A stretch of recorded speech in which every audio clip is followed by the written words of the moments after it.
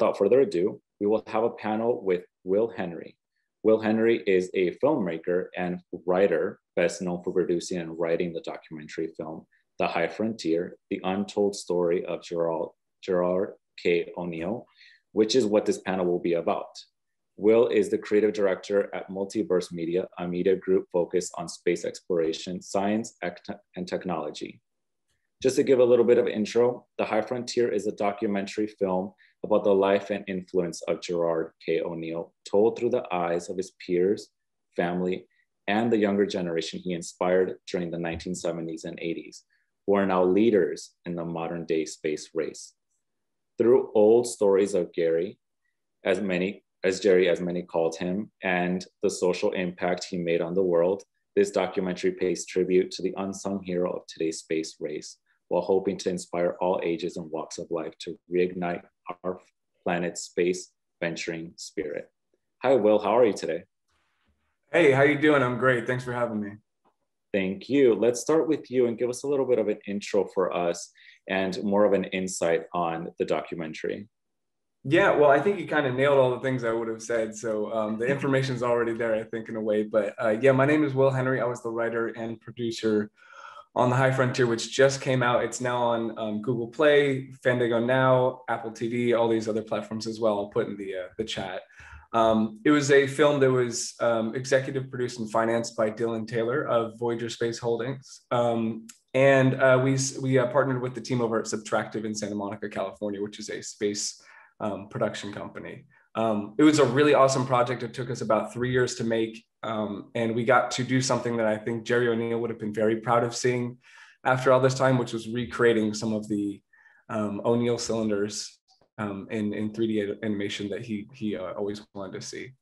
Very much so, which is one of the things that I was going to talk to you about, which, by the way, we have Lila Gislason, who is our co-founder at Financier for the Future, who will be joining us here for this panel. I've watched this documentary and I actually have it on Apple TV. And as I was watching it, one of the things that caught my eye immediately, or what made me ponder, was how much he probably would have been fascinated with just how much his influence has spread on not just the people who are in the industry for space, but also many people who are space enthusiasts as well, who see this and think to themselves, wow, like my children could probably live on this. This is a reality. Fortunately, he didn't get to see the advancements that we are, or where we are today, but putting that out in the format that you did in the documentary was not only compelling, but actually really, really, really beautiful. Thank you. How was it that you came about doing that? Well, there's a lot of answers. And you're right. I think it's a little bit of a tearjerker to realize that Jerry will never get to see these because he passed in 1992. But he sacrificed a lot to make today possible. And I think in a lot of respects, we may not even be sitting here without his influence. A lot of the people who run the industry now are so-called Jerry's kids. And those are people who were initially inspired to work in the space industry by Gerard O'Neill, spent their entire life creating either private capital or new businesses, or were inventors, scientists, what have you, media people like myself, to go out there and create this vision of the future that would allow private citizens to succeed in space. And that's exactly what's happening. So I think he'd be very, in the words of Frank White, I think he'd be very, we're sorry he's missed it because it's really exciting. But the process of getting to doing it, I mean, there's a lot of answers for that. I think that, we went through many hoops to get this film made. But I think the common denominator of all of it was that this film would not have existed without the O'Neill family, the estate. They opened all the doors for us to be able to speak with all the people who are in the film. And many people, they also provided things like his unheard of and unpublished autobiography, and things that just the world had never seen and didn't know existed. And the film really exists because of the doors they opened for us and allowed us to do. And then we just took the money and invested it in smart ways and making it entertaining to watch too. Yeah, very much so. Like when I was watching it, it was interesting to see how back in the day, people who were not just specifically in the industry, but also people who were fanatics of at the time, like they were huge fans of sci-fi and whatnot, and how they were looking at this and thinking the things that I'm seeing on TV could happen in my lifetime. And very much so, I think that that's what we're doing at this moment is we're talking about that, but none of that would have been possible without his amazing influences and what he was able to do at his time. Even though he thought at some point, I was watching it, he said that what he would like, pretty much everything could have been possible in the late 80s. And that obviously did not happen. And now we're talking about the near-term future and the advancements that we could do, which are every day now in this day and age, every year. I mean, even just like every other day or so, we're watching the news and we're seeing bigger and better advancements because of how, I guess, like all of these ideas that we have, you know, and none of that, a lot of that wouldn't have been possible without his help, without what he did. So can you elaborate a little bit more about that? Yeah, I mean, you know, you're absolutely right. I don't think we would be where we are today without that inspiration. That definitely resonates in the movie. I also think that, you know, he knew that it was going to be private citizens who either made this happen or brought it to the government to make it happen. And yeah, he definitely thought it was going to happen by the 80s, but that was also with a lot of caveats. He knew that it likely would not happen by the 1980s. It was more of if the government did backflips to get this done, then yeah, maybe we might have seen it in the 1980s. But he knew it wouldn't happen. But he did think that, you know, by today, 2021, that we'd at least have one up there, that we'd at least have one of those O'Neill cylinders up there. And I think he'd be a little disappointed that it hasn't happened, but I also know that he was a very practical person. He was a little bit of a romantic at times, but he was a very practical person, and knew that things like this were going to happen, that there was going to be a pause for NASA. There was going to be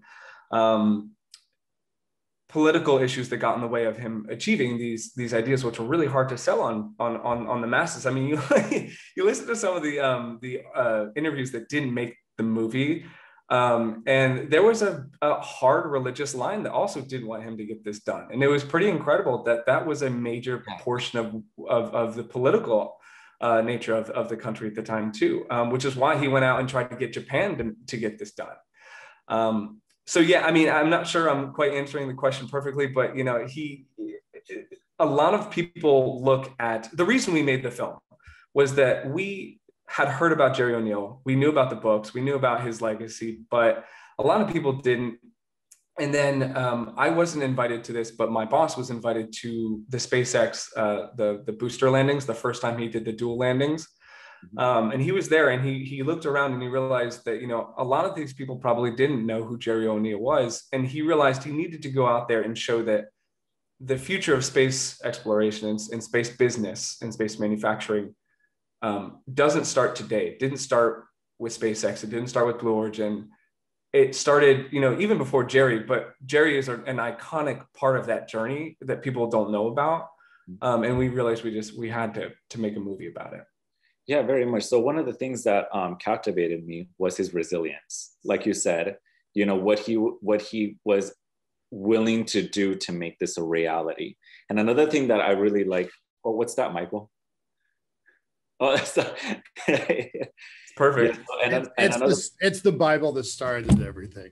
It is. Yeah, a lot of people call it the handbook or the Bible for space. Well, space manufacturing, space business, space. It hasn't had a cover. I don't know if I ever had a cover for it, but you know, Musk and Bezos and about a dozen other people reference it as kind of that must read book that kind of starts everything. And you know, the two people that I kind of credit that personally got me into space, Tomlinson and Diamandis, you know, they they were there when at the very beginning. So it's just kind of amazing to see how this has transpired. But your point about not everybody knows where our foundations were crafted. I think that's kind of important. That's one of the reasons why we wanted you to join us today. I understand you've got a bit of a presentation. Do you have some show and tell for us? I do. Yeah, I can jump right into that. Two quick little things I can add to what you just said, by the way. The book you have, if you had the cover, that thing would be worth a lot of money, because the cover is the original first edition, the one with like the really beautiful Rick Gittes artwork. If it's in good condition, that thing's worth a lot of money. That's the one I have, although mine's worth more for a different reason. Go ahead, sorry. No, I think I do have the cover. I just don't think it's on my shelf because I referenced it a lot. Yeah. But I actually got his wife to sign it, and she blushed when I asked. She's like, I didn't write it. I'm like, I know, but you were there in the beginning, and he died before I was even aware of this stuff. So I mean, I've got it signed for the wrong person, but for the right reasons. So yeah, she was there every step of the way. Yeah. Credit where it's due, right? Yeah, and when I mentioned that the movie would not exist without the family, that's entirely true. But I'd say a large portion of that was the widow, Tasha O'Neill. Nice. And then the second thing I just wanted to say real quick was, you mentioned that Diamandis and Tomlinson got you kind of, started, I forget what it started, got you moving in this industry. Yeah. It's really cool to watch the movie too, because there's photos of Jerry, and in the background, you can see like a young Peter Diamandis holding like the High Frontier, kind of like going through like a conference, and you'll never notice that unless you stop the movie on every single frame. But that was sort of the passion of making this movie, was putting all those Easter eggs in there. You can't see, but I only wear 2 pins. One's Space Frontier Foundation, the other one's ISU. So there you go. Those are my roots. There you go. Well, here, I'll jump right in. Let me just make sure. I want to make sure I'm going to share my screen correctly, because I have a few screens here. Yeah, no problem. And also, while we wait for Michael, you can go and look for the original cover. Yeah, I really I mean, it's not like I was selling. Y'all don't know, but I have probably 50 signed books behind me. I'm a big nerd. That's my one collection that I really actively pursue is signed books by space nerds. So you can donate the proceeds from your auction to Foundation for the Future. There you go. Yeah, we should. Oh, this looks fabulous. Well, whenever you're ready to present. Yeah, absolutely. Not a problem. So we kind of went over a few little bits here, but really, I mentioned I'm the writer and the producer of the film. I'll tell you a little bit more about the rest of the team later. This presentation will give you a little bit background on who Jerry was, his story. The original presentation that Layla saw when I did this was a little bit different. It had a little bit more of the deep dive into the stuff we didn't even make into the movie, but for time, I won't. I can direct you to places to go find that. But the other thing is, I actually ended up I was able to go through our archives over the weekend, and I found some clips of Jerry speaking about space solar power and how this idea would have helped achieve space solar power. So I have a clip of all that. It looks awful just because it's from the archives, but I'll show you that as well. But here's our poster, obviously.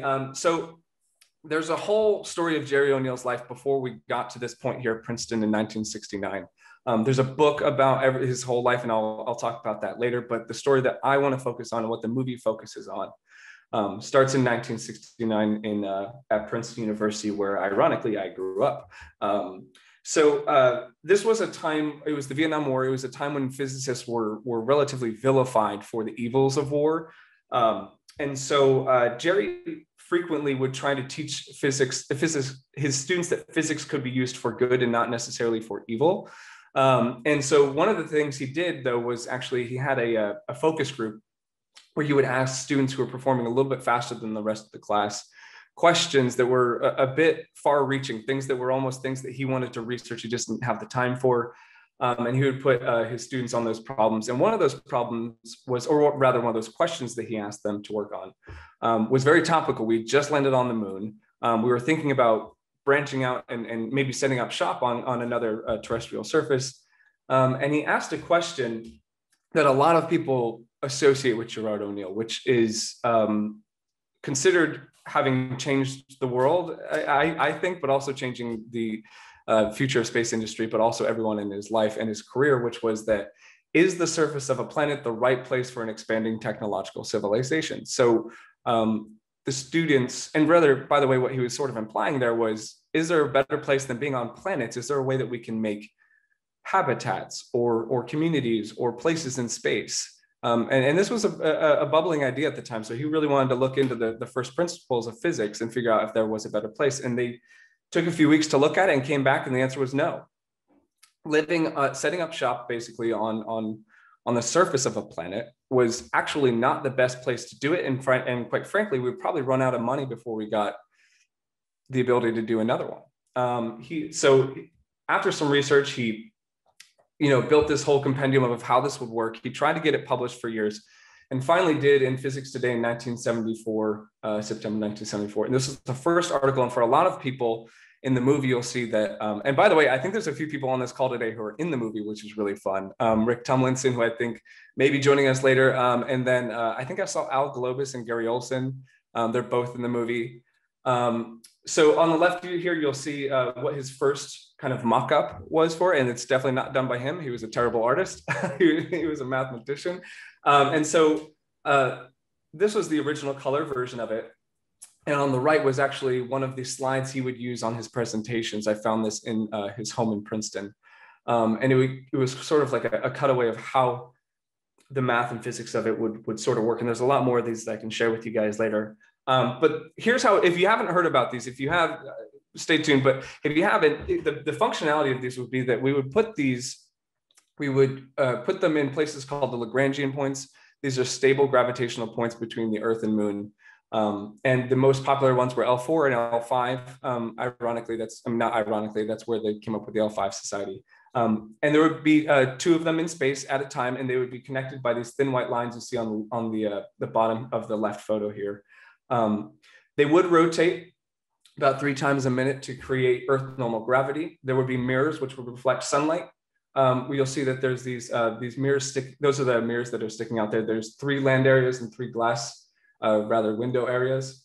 And then the large size would be large enough to create enough scattering to replicate the blue skies of Earth. They would be filled with breathable air. They would be having agricultural pods. This actual white sort of orb you see on the right side of the photo is the agricultural pod. So they would be able to have crops much like we do here on Earth, but they could also control the weather and the time of day, so they could grow crops a lot faster. The other part that was obviously big and important for today is that these would include space solar power panels, which would face the sun and absorb endless energy. So that's actually this brass donut you see on the back here, and that would, of course, power the station itself. But then a lot of the excess power would be, and I'm not sure if this is how it's done or what the idea is that this is how it would be done today, but back in the day is that it would be sent back to the Earth using microwaves. And there would be almost no loss of power in sending it, and then we'd be able to use it here on Earth. And if you had enough of these, then that would be a viable industry to invest in. So obviously it would change activities, sports. A lot of the goal for some people was to actually make this a place for people who were elderly. Once we were able to actually build these and replicate them financially soundly, getting people up there who had either ailments or illnesses, or if they had bad backs, or they were just elderly, we could put them in places with lower gravity, and they'd be able to, people believe they would be able to live longer, but also they just have a better lifestyle because of the lower pressure on their bodies. But obviously, I mean, this would change sports. This would change a lot of things. You could have human powered flight. There's books written on this stuff. You can go find it. I'm sure you've seen it before. It's really fun. The size would also, the major thing people said why this wouldn't work is because of the cosmic rays, but he was able to prove with math that was not going to be a problem given the density and thickness of the shell. And then the initial idea that he had would be that these would hold tens of thousands of people, but it was, even by today's standards, we're thinking even millions. Blue Origin is thinking millions, because as you'll see later, that's the direction of where that company's heading at the moment. So these are some more artistic mock-ups. I'm sure you've seen them all before. There's a lot more in the movie that I don't want to ruin them for you here, but there's a lot more in the movie that you haven't seen before. So please go see it. Even ones that were drawn by Jerry himself. Actually,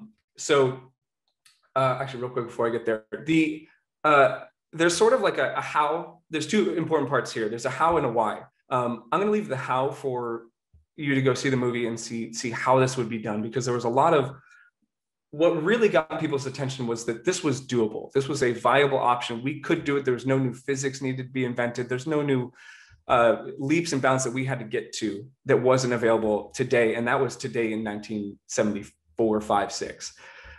So obviously we still have that today, but I'll leave that for the movie. But it was more about the why for what I'm going to talk about today. And so there were 5 main things that he realized he could help alleviate on Earth, and realized that we would we would hit our limits to growth, which was the Club of Rome topic at the time, which was that we would hit a limit to growth, and we as a species would struggle to survive and may end up imploding in a metaphorical sense. So what it would help obviously alleviate is overpopulation. You make more land area, you make more places for people to live. It would also alleviate the hunger on planet Earth. It would also help with dwindling resources and energy, obviously space solar power being a big part of that. It would help with climate change, and all of these would help alleviate the effects of war. Jerry really believed that by doing this, we would see a future where wars would maybe just be too costly to even have. And me as a practical person, I'm not sure that would have been as achievable as he thought it would be, but it's a really beautiful vision to look forward to, and it's hopeful, and who knows. He was frequently quoted as saying, "Opening the high frontier means making possible and ensuring the survival of the human race." And I really believe that 100% is true. And 2, if Jerry didn't say that, we may not be living in a hopeful future that we are today. And I'm really, really thankful for that.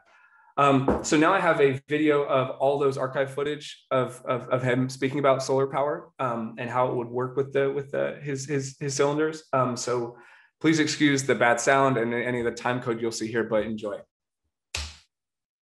A program once at the level of producing a couple of satellite power stations per year would not stop there. We would then upgrade the manufacturing capability up to the point eventually of being able to satisfy all of the world's needs for low-cost, clean electrical power. This is a cylinder which has its axis pointing toward the sun always. That would be a solar power satellite. And this is one of the great big things I spoke about that might weigh as much as a big ocean liner, but could be built in space. Really makes no difference once you get it there, what it weighs, right? That's right. That's right.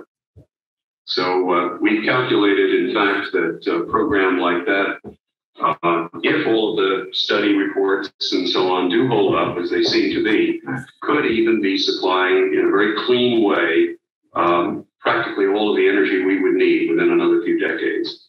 Absolutely fascinating. And maybe even to build solar power satellites, which would, if they work out, if they are economically competitive, supply the entire Earth with clean and free and reliable solar energy.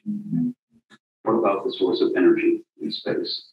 It's the free energy of the sun. That nuclear reactor conveniently placed for us nearly 100 million miles away. The sunlight, in the form that comes out in space, is constant and very, very powerful. And when a space colony is set up in the proper way, the sun is always in the same location relative to it, so that not just in the vicinity of the Earth, but much farther out in the solar system, it's possible to have light-gathering mirrors, which can produce the same solar intensity that we have here at the distance that the Earth is from the sun. So we can provide our energy at any location that we like within the solar system, even as far out as the planet Pluto and beyond. Great. So obviously things started taking off for him in those mid-70s. And there's a lot of factors that got him to end up writing the book, The High Frontier. But in 1976, it was the end of 1976, 1977, he released The High Frontier, which was basically, there's a few really important parts about that But really what it was a mathematical, it was simple mathematics and physics for everyday people to see how we could do this and convince them to take this seriously. It was also filled with a lot of fictional accounts of what it would have been like to be one of those people going up there and either building or being a part of it or coming there and back and going back and forth. And what it'd be like to, grow a family in space. And I don't mean grow as a family and have, children. And so this book, however, was really the thing that started it all. A lot of people started picking up this book, and if you talk to anyone who was inspired by him at any point, they either had the book, they either were given the book, or they bought the book, and it changed their lives forever. What's really awesome about this book is that it still holds up today. And we actually just released a new edition of it, which I'll get to it later. But you can still read this book, and it's the same mathematics, physics, and vision that companies like Blue Origin are using today. So I highly recommend you read it. And in the words of Jim Muncie, anyone can read the book. It'll change the way they look at space forever. And I highly recommend, if you haven't, to go read it.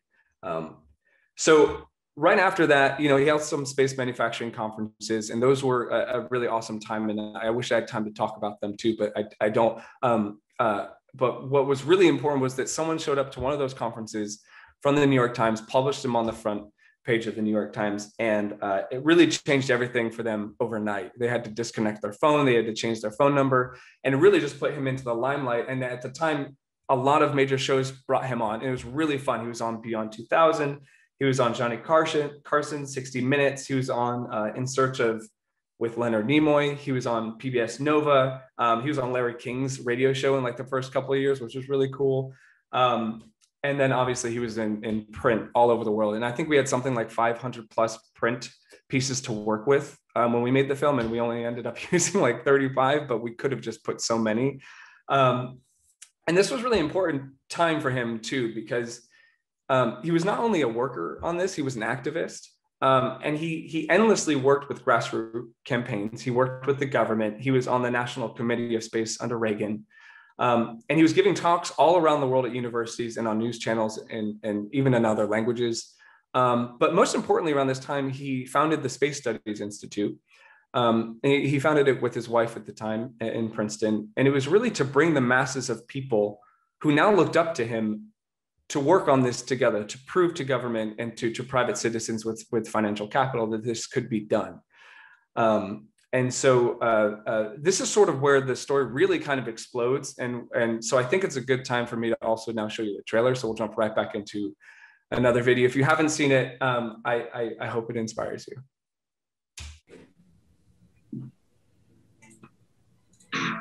Planet at the present time. These are the most dangerous decades in all of human history. We have the ability to destroy ourselves, and yet we have not broken free of the limitations of that thin biosphere of the Earth. Now, some serious scientists are talking about whole colonies in space. Not on Mars or Jupiter, but on man-made planets, and populated not by scientists and astronauts alone, but by hundreds of thousands of just plain folks looking to get away from an overcrowded Earth, running short of energy, water, and clean air. The human race must leave and occupy other places in space. Do you really believe we can be there soon? With the technology that we have now, we could do it, and maybe by the late 1980s. Talking about outer space and colonizing outer space is always intriguing, and here's a gentleman who knows about it. Would you welcome, please, Gerard K. O'Neill. O'Neill rolls out this book called The High Frontier that shows how to do it, step by step, and it's go time. Anyone can read the book. That will change how you think about space forever. It's possible to make habitats which are relatively big enough to be very Earth-like. 90% of people on Earth in 100 years would move out into space. We call the Earth the old country. Jerry O'Neill asked, is a planetary surface the right place for an expanding industrial civilization? The episode of human life being confined to Earth is coming to an end. Space will be the next civilization. Industries and colonies in space may sound incredible, but we who are working toward them know that most of the building blocks are already in place. Jerry O'Neill is a physicist with a brilliant reputation among his colleagues. O'Neill might have stayed in that abstract world, but he has always been intrigued by space. Jerry had a dream of going into space, and he went through the whole program, all the rigorous, grueling physical and psychological tests. I was really worried that O'Neill's influence and his greatness has not been publicly understood. But then if somebody with the wherewithal of Jeff Bezos actually tries to implement it, that's transformational. It's this generation's job to build that road to space. Professor O'Neill was very formative for me. I read The High Frontier in high school, and as soon as I read it, it made sense to me. Space isn't just something that's just the engineers show up to.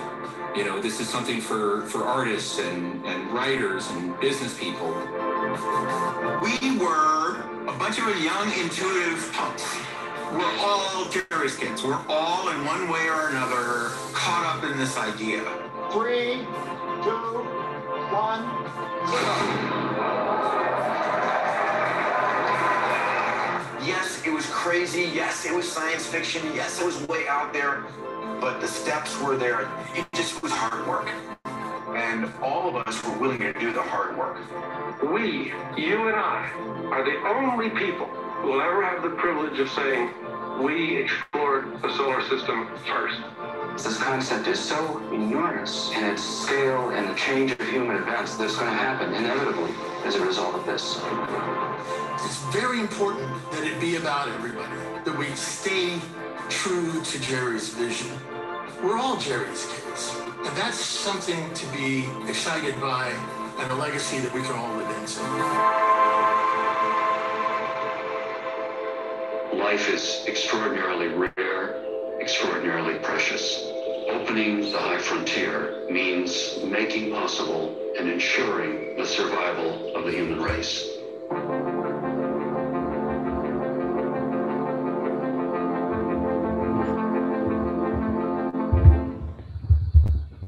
Okay, so in wrapping up here, so this was our team. As I mentioned, Dillon of Voyager was our executive producer. And then the two gentlemen below in black and white were from Subtractive Inc., who are the space company I mentioned in Santa Monica. They were our director, editor, and producer, as well as myself. We had an incredible, obviously I've already mentioned this, but we had an incredible lineup of people in the movie. We had people eager to, like I said, we had to have a lot of doors open to speak to some of these people. But once we did, we had people doing backflips to also be in the movie. And if you, obviously I mentioned some people are also in this chat are also in the movie. But if you know, I'm sure you know half the people on this list. You got to watch the movie just for that part, watching them talk about their hero, because a lot of the people everyone in the movie pretty much took on their career because of the inspiration of Jerry O'Neill. And so it was a really nice testament to have them all come back together for that. A few quick highlights about the making of this movie. We had thousands of hours of archive footage from friends, family, universities, museums, studios, and even literally from the trash. We found things in the trash.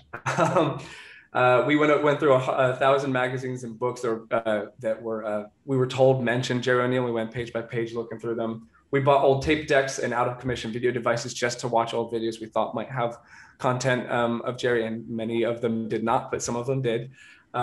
We went through hundreds of hours of radio talk shows, speeches, and new recordings were listened to and digitized. We also had about 1,000 beyond repair slides. We were told they were beyond repair, but we were able to refurbish them for the movie. We also digitized, this was really fun because people don't like, a lot of times, a lot of artists don't like their work being altered. And we got permissions from Don Davis, Rick Gittes, Robert McCall, Ron Miller, Pat Rawlings, and many more to take their work used in the movie and animate it, which is relatively unheard of, but yet again, another testament to their inspiration of O'Neill. And then we also commissioned two well-known 3D artists to create fly-through animations of being in a no cylinder, which I wish Jerry could have seen. And then just a quick last moment here, last mention here is that O'Neill's writing and vision still holds up. I mentioned that before. It really does. Please go read The High Frontier. I think you'll find it incredibly inspirational. And it's just as relevant as it was then as it is today. And we call this a Dust to Diamonds project for all the reasons that I just listed there. We took trash literally and made it into a really beautiful tearjerker movie. But however, I do think that, you know, of all of Jerry's achievements, the one that was the greatest achievement was his Jerry's Kids. And those are the people who spent their younger lives, Rick included in this, younger lives inspired by Jerry O'Neill, followed him, and then decided to take on their careers and build their so-called empires and study their fields of expertise for the dream of making his vision a reality. And almost all of them have. And they all call themselves Jerry's Kids, myself included in that. So it's now available on these 5 platforms. It will be available on Amazon in the coming months. They're having a really fun issue with our movie, so hopefully you'll see it there soon. But the best and easiest places to find it are on iTunes, Apple TV, and Google Play. We also released 2 books along with the movie. The one on the left here is the original, The High Frontier. This is the movie edition copy. It's the actual 3rd edition inside, but we rebranded it with our own artwork from the film. And then the book on the right actually was written by our executive producer, Dillon Taylor. This is the full life story of O'Neill. Like I said, there was so much about his early life that we couldn't include, and that's, you know, things like his childhood, his time in the Navy, and then his journey to becoming a world-class physicist. He was up for a Nobel Prize, and all the way through the High Frontier era and on to his passing in 1992. Both of these are in our merch store, which I'll put a link to in the chat bar here. Also, here's some really cool swag if you want to go get some cool shirts, hats, cups, jackets, sweaters, even the film poster. They're all really awesome. I have all of them. And by the way, you can get 10% off if you want, using the code Frontier. I'll also put that in the chat. And then here's some helpful links. Top link will give you everything. That's the merch. That's the links to the film. And then about the filmmakers and the people in the film. High Frontier merch, obviously, that's where you can go get them. And then you can follow us on all social media handles using @HighFrontierDoc. And that is the end of my story. I'll turn it over to Rick. That is so amazing.